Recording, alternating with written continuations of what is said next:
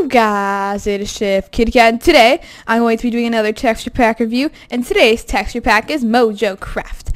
And I love this texture pack. It's more on the realistic side, and it's really nice. Oh, but before we begin, you do need MC Patcher, and it's very easy. All you have to do is download it, run it, make sure you check off HD textures and HD font, and patch it, and you're good to go. As you can see, the title page, or the sorry, home screen is really nice. The Minecraft is written very nicely. I would agree. Yay.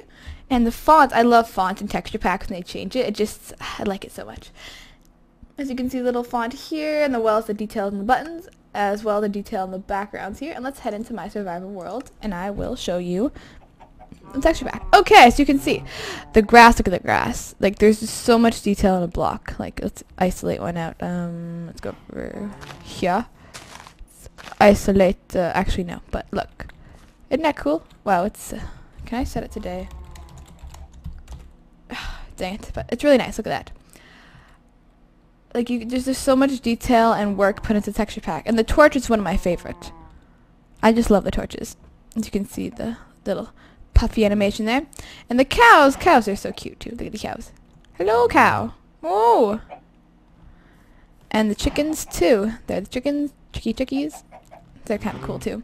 And the fences are really detailed as well. This texture pack is just, I like it because it's just so detailed. Like, whoever made this put so much work into it. As you can see, just by, this is the screen. Inventory is really nice. I like that. The nice gold is a nice touch. Some of the texture packs, I find that this interface is really dark and it's kind of hard to see the blocks.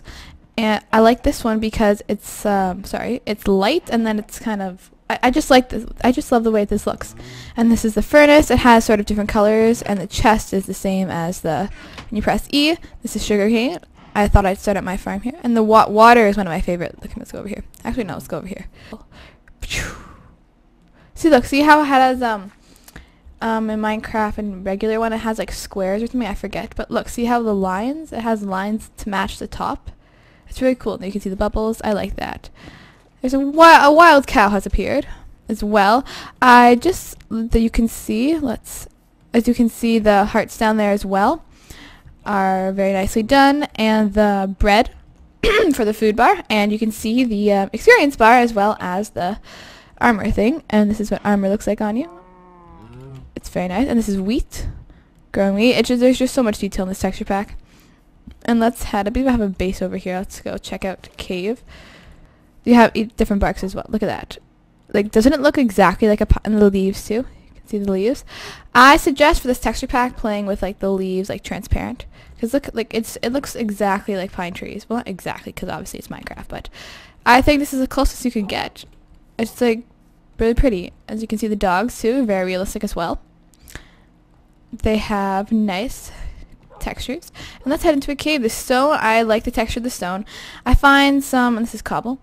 I find some texture packs as well, these two, the stone and the cobble, are very similar, and it's kind of hard to tell the difference. And I have some pet dogs here as well. This is what they look like when they're tamed. Oh, it looks like it has a little mini smile. No, is that a tongue?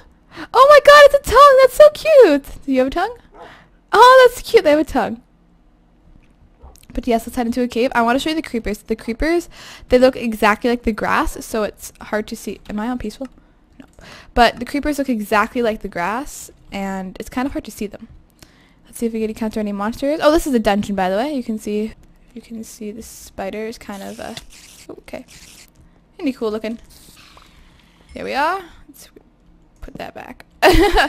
This is a chest, so you can see. And there, I believe there's a mine shaft below here as well you can look into. I don't want to set loose that, but as you can see, this is what a mine shaft looks like. Very nice indeed. Let's get out here, and this is the mine tracks.